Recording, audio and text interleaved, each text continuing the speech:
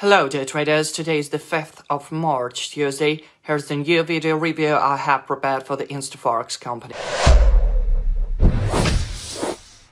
Let us start with the macroeconomic calendar. I have selected the most important reports, namely the US Services PMI and ISM Services PMI. Fortunately, the reports will be published at different periods of time. Notably, the United States will also issue its non-farm employment figures on Friday, and Jerome Powell will deliver a speech on Thursday. On Wednesday, there will also be a bulk of information. Now let us switch to trading charts. Gold is actively gaining in value in an attempt to exceed the high seen last year. Currently, there are no signals, however, yesterday there was strong bullish momentum.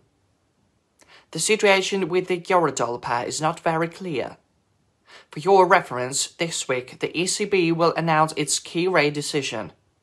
It's highly possible that the pair is trading sideways in anticipation of this event. Although the asset may show a rise, it will hardly take place ahead of the ECB meeting. At present, traders may buy the asset from a swing low point or after a false breakout in a particular area. As for the Australian dollar, it has disappointed many buyers who entered the market at last week's low. However, the asset still has a chance to rise.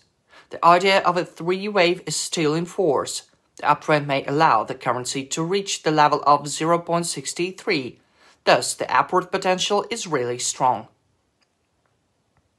The pound-dollar pair is also showing strange performance. We saw strong upward momentum, a correction, and a rebound. However, at present, I don't have any idea about to trade this instrument. It's impossible to predict in which direction it will move. The dollar-yen pair is stagnant. Notably, the overall market situation is odd. The pair has been trading near one level for 4 weeks in a row. Meanwhile, silver jumped. Three-way structure may end its formation soon. I will leave you it at that for now. See you next time.